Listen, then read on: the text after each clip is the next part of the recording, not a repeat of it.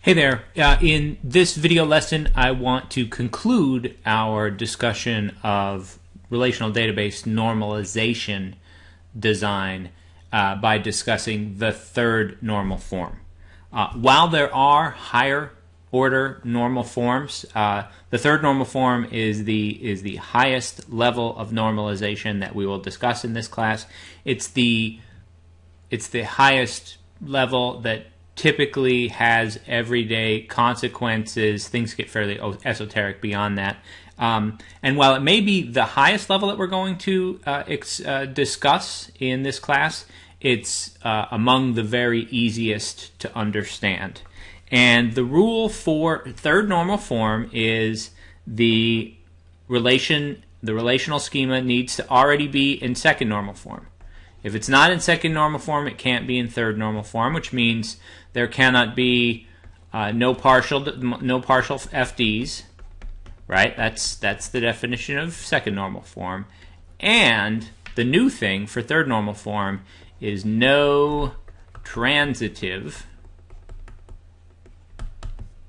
dependencies. Okay, so what's a transitive dependency? Well, let's first talk about transitivity by reviewing something you probably got way back in elementary school, the preliminary exposure to the transitive property in terms of arithmetic. And that looks as follows. So if some variable, numeric variable A, is greater than B, right, and B in turn is greater than C, then therefore what? As you probably well know, by the transitive property, A is greater than C, right? Very literally elementary. That's the transitive property.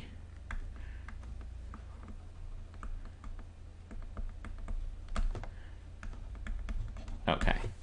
And the transitive functional dependency works very, very similarly, and we can't have any in a third normal form relation. So let's look at an example of a relation that has a transitive dependency. I think it will ring a bell back to our ER diagram times together. So let's look at a concrete example. So we'll have a primary key in this relation of SSN employee number. So we're dealing with an employee database, and so we'll have name and contact info, etc. And in addition, we will have department number, department name,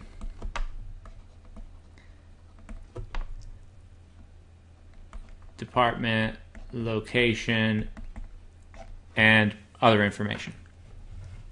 So the thing to take note of here, and you may already say, alarm bells are going off, this does not look like a representative, accurate sort of relation that we would have as a result of applying the entity relationship diagramming and translating principles that we've worked through thus far, and you're absolutely right. But bear with me. It is perfectly legitimate from the first normal form, no reason to expect that we would have multi-valued non-atomic attributes. Second normal form is clearly not a problem because we have a primary key that is not concatenated, and if you don't have a concatenated key, you can't possibly have any problem with second normal form. So let's talk about third normal form. Actually, before we do that, perfectly legitimate situation where we have SSN as the primary key, and for a given SSN, we could expect to only ever have one of the rest of the attributes, so that seems fine. But what we do have is, and what may seem strange right at the outset, is we have a set of information, this first half, that appears to relate directly to the employee as identified by the Social Security number. And then we have this set of ancillary information that seems to relate to the department as identified by department number. And while it is the case that for a given individual identified by SSN, there could be, and is in this case, at most one department and thus department number associated with that individual, it seems a little funky that we have, sort of two entities worth of attributes in this relation. And indeed, it is not only funky from that ER diagramish perspective, it is also rather funky from the perspective of normalization. So what we have is SSN directly functionally determines name, contact info for the employee, etc. And SSN directly determines department number. A given employee has one and only one department, identified department number. But then department number directly functionally determines department name, department location. And of course, we're taking for granted that for a given department there can be at most one department location. Department location could easily be a multi-valued attribute, right? But in this example, we're saying no, given department, one and only one location. And same for all the rest of these department-related attributes, right? So here's the transitivity. Social Security number goes to department number, Social Security number goes to department number determines all the rest about department, and that says 3NF, no siree. We've got these transitive dependencies.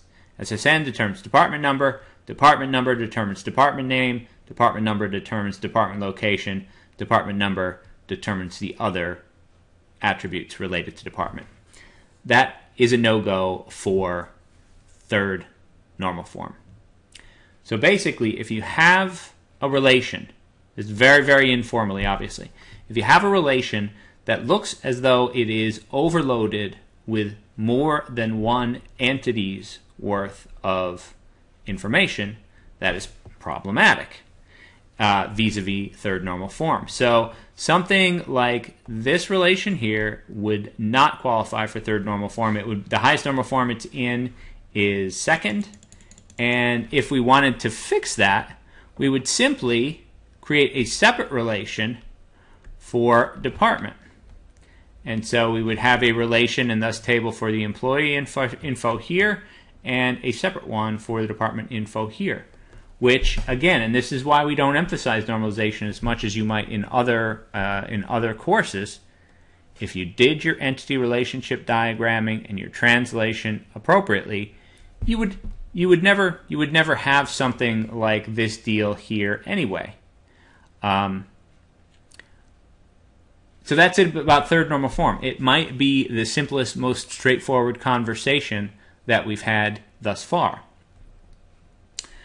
In a related video, directly after this one, we will take up some of the consequences in terms of errors and anomalies and headaches you can have in maintaining a database if it is not normalized to the third form.